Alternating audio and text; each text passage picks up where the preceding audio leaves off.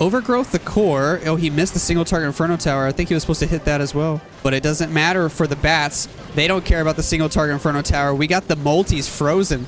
We got the multis frozen for the bats. Ooh, this is so nice. Did he just pop the Warden ability for nothing? Awkward.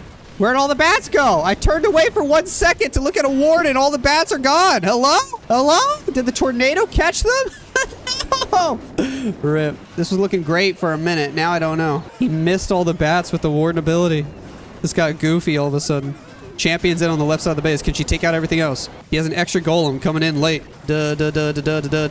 Monolith, please. Drop the skeleton spell before she gets locked onto again. Thank you. No, she got... how do you manage to drop the skeleton spell that late? He's still gonna triple. He's still gonna triple. No way. Yo-Yo 23, you absolute legend.